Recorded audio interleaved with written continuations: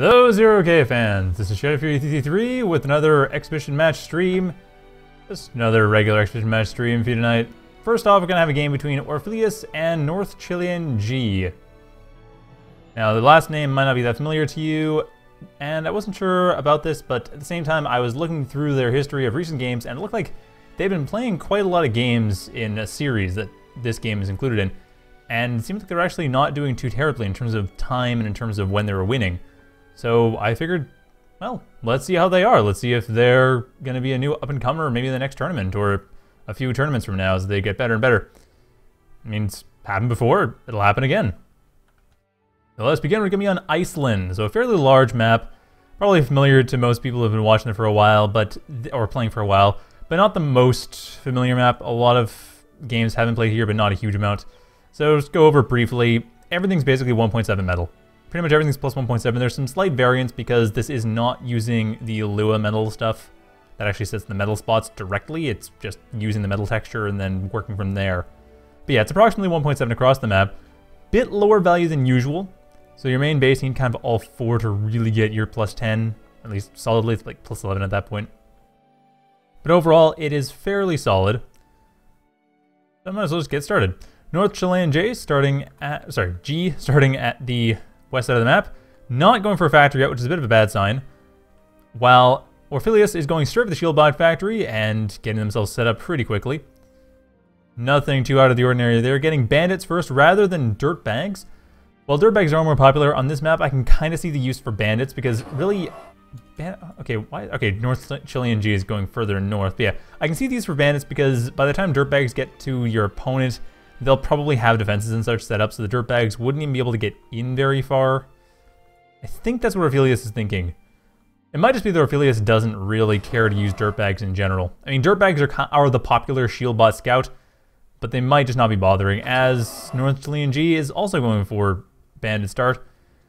A little bit less surprising with newer player because, or lower elo players, because bandits are straightforward.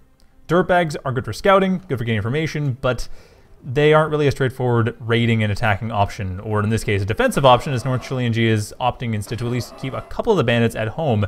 Looks like 3 of them are moving forward, while the other 2 are remaining at home, just in lieu of turrets. Not a terrible idea having mobile units for that purpose, though it is a little bit risky to pull off. It does require having a decent level of micromanagement skill, which, and Orfelius, okay, now Orfelius is going for the dirt bag spam. A little surprising the order there. Orfelius, you also notice, is going pretty heavily for resources, not really building much at this point, has the dirt bags for no discernible reason at this point.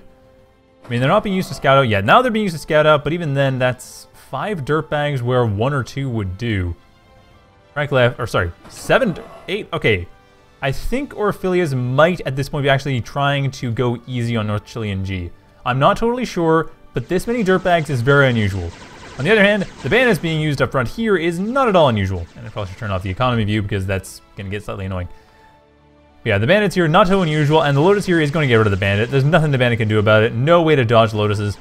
And at the same time, dirtbags coming in here and just cherry-tapping these bandits.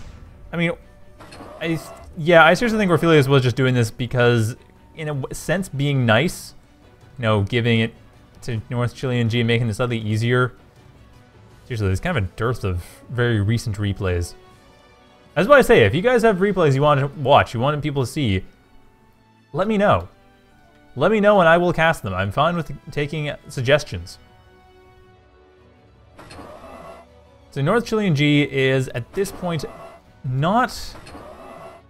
They're building up fairly forward. This is a good thing to do, but I'm just thinking, because Orfelius right now... Like, no slight on NorthChileanG, but Orfelius is going easy on them. I mean, you don't build 10 dirt bags to 1. You don't build this many. You don't build more than 2 dirt bags in a game in general. This is very unusual, and Orfelius, in a sense, being nice, but in a more real sense, is sandbagging. Or, I suppose, dirt bagging would be a better term from the 0K community. But however you put it, Orfelius is going easy on NorthChileanG in this game. Which is a little bit disappointing, because I would have liked to have seen NorthChileanG being pushed, see what they do, see how they play out. Now, get an idea of where they are at and maybe what they can work on, but when you're facing against a bunch of dirtbags, that's not really that useful. I mean, okay, yeah, it's kind of annoying, and you can win against them. Either Outlaw's not a bad idea. I mean, dirtbags are fairly high health, so actually what I was saying before about getting past defenses, dirtbags are less useful for damaging things, though in large numbers they're not so much. Getting past defenses, they're a bit more useful. Getting past the Stardust is going to be pretty tricky, though. As in, darn near impossible, so I don't think Orfelius is going to manage to do that. Though, nice use of the jump there, at least getting in close to the Stardust, trying to do what they can, but that's not going to work out. Those dirtbags die as quickly as would be reasonably expected. And Outcome Lotuses, I would have personally gone for Outlaws, or maybe set up a couple Roaches. Probably gone for Outlaws. If I was assuming that my opponent was, and this would be correct in this case, going for dirtbags alone. Actually, I wouldn't really assume that, but I would definitely go for Outlaws in that case. I mean, Shieldbot does not have a particularly good raider on hand. That's kind of a problem. They don't really have much to work from when it comes to raiding. Sorry, not raiding, when it comes to dealing with mass raiders, when it comes to riot units. They have Outlaws, which mostly deal slow damage. They deal some regular damage, but mostly slow. And NorthChileanG and Orfelius both expanding quite a lot, both mainly to the north. In fact, Orfelius not taking this safe area at all, surprisingly enough. Admittedly, they did start up further north from center, which is a little unusual on this map. But yeah, that is what they did, and they are making sure that they aren't falling behind. They are staying pretty much on par with Orfelius. The only downside is they are not spending resources on the factory itself. They aren't actually spending anything here, which they really should be. Like, their commander should be assisting the factory or building a caretaker to do so instead. However, it's not being done. But yeah, the Stardust, really good choice, although admittedly the dirtbags are causing terraforming around it.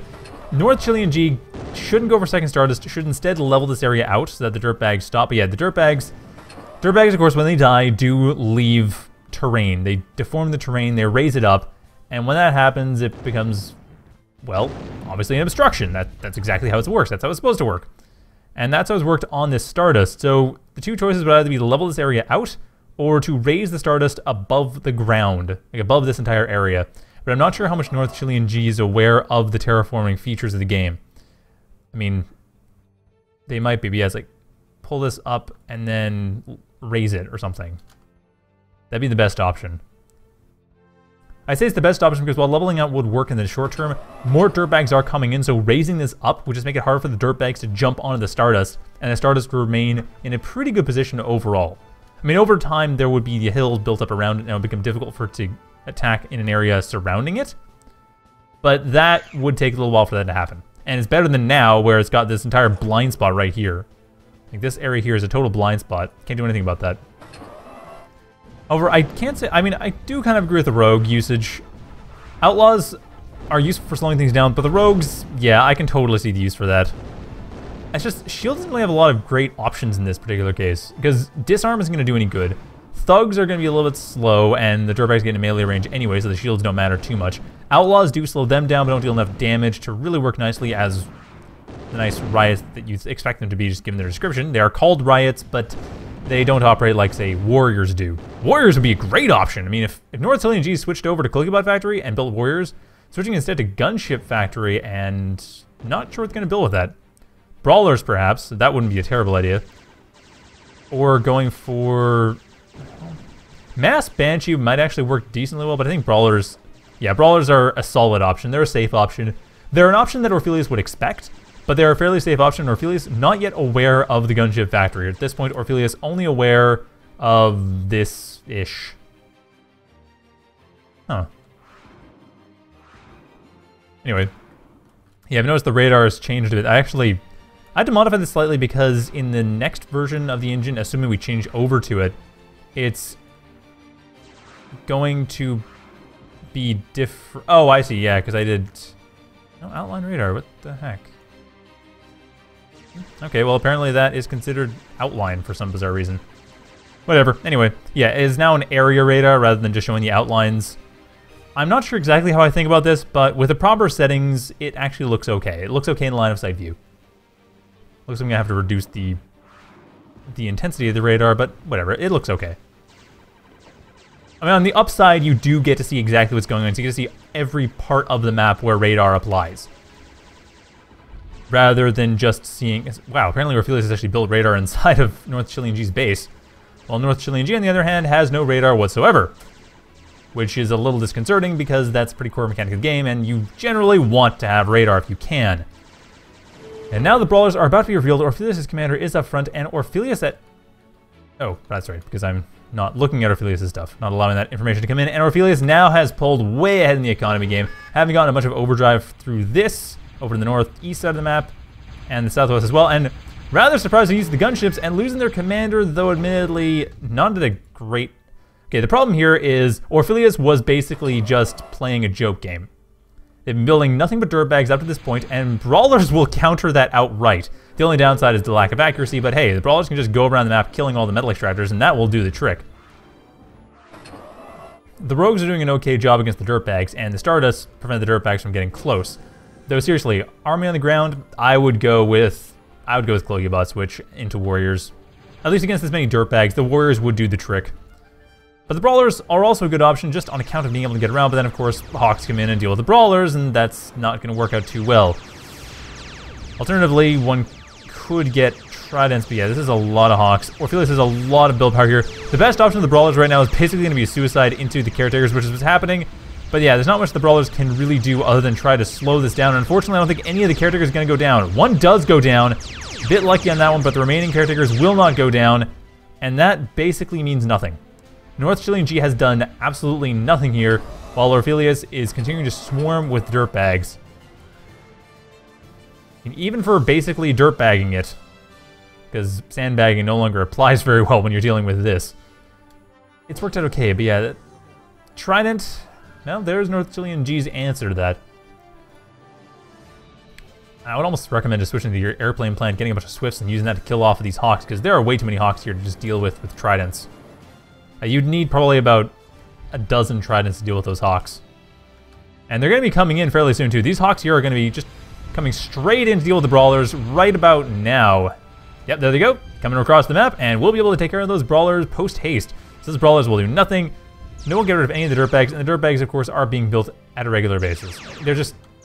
Every couple seconds there's a new dirtbag. It's just trying to deal with that is difficult, so I'm not sure why exactly this is being done. If it's being done as a way of going easy on NorthChileanG, because frankly, it's cherry tapping. Like, it's both sandbagging and cherry tapping at the same time, which is actually not surprising at all because they're pretty much the same thing in a sense. But yeah, bit of a joke unit being used en masse still does a lot of damage. And NorthChileanG about to lose their commander to the swarm of dirtbags mobbing it. And it doesn't matter, NorthChileanG throws in the towel. That was embarrassing. Really, Orfelius, why did you go for so many dirtbags? That really didn't give me the best game to look at. Actually, in general, that didn't give NorthChileanG the best game to learn from. So I don't know what the motivation was behind that. My guess was to kind of go easy on NorthChileanG, but frankly, that was a bizarre strategy that you never see in high-level play, or very rarely. Like, high-level play, they probably go for warrior switch to deal with it directly, or just get a bunch of bandits and simply go around the dirtbags. Just ignore the dirtbags, go straight for the base, because there's nothing defending the main base, so you might as well. I mean, it's all open. NorthChileanG's expansion attempts were a good idea. That was good. Stay on top of the economy, make sure you don't fall behind, don't get caught up in defending your base. Apparently, I mean, NorthChileanG have been playing a lot in a row. I'm guessing that they learned this from earlier games, either in that set or just from previous experience. That was good.